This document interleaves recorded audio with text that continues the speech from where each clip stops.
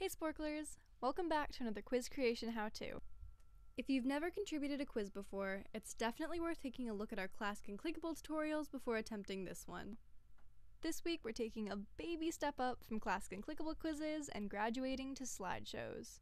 I've never contributed a slideshow quiz before, so this is a whole new world to both of us. The slideshow format is great for incorporating a visual element into your quiz. While they may look very different from classic and clickable, they're actually very similar in terms of quiz creation. Let's get started! Navigate to the game creation dashboard and hit Create a Sporcle quiz. We're going to have to switch up the quiz concept this time, so we'll go with vegetables by cross-section. No similar games are showing up, so we're good to switch the game type to slideshow and hit Create Game. The Game Info tab is going to look really familiar to you.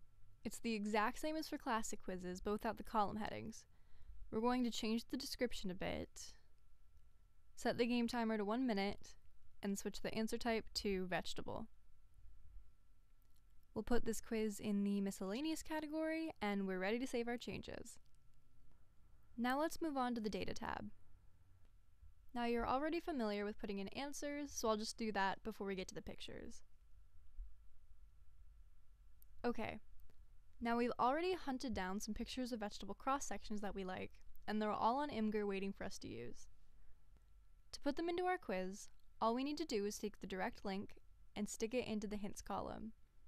A common mistake if you're troubleshooting your quiz is when people take the image link instead of the direct link. For our last answer, we'll take the image link and I'll show you how that shows up on the quiz. So clicking through the test version of the quiz, we can see that all of our pictures are beautifully in there. But now when we get to the last picture, which we put the image link for, it shows up as a broken image icon. No worries, the image itself isn't broken, we just need to put the direct link in. No matter what image hosting site you use, you want to make sure that the end of this link ends in .jpg, .png, or another supported file format. And now that we've fixed that up, our quiz is ready to play through. We'll click the test quiz button up above and have another go at it.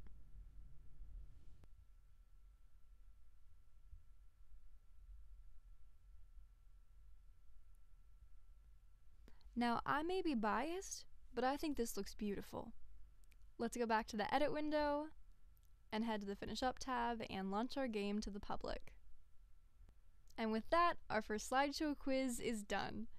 Like with the classic and clickable quizzes, there are lots of other options to play around with, but now you've got a good base to experiment on. If this video was helpful for you, be sure to leave us a thumbs up and comment with what tutorial you'd like to see next. As always, there's plenty more quiz creation info on the Sporcle blog for more slideshow tips or to get started with other quiz formats. Good luck!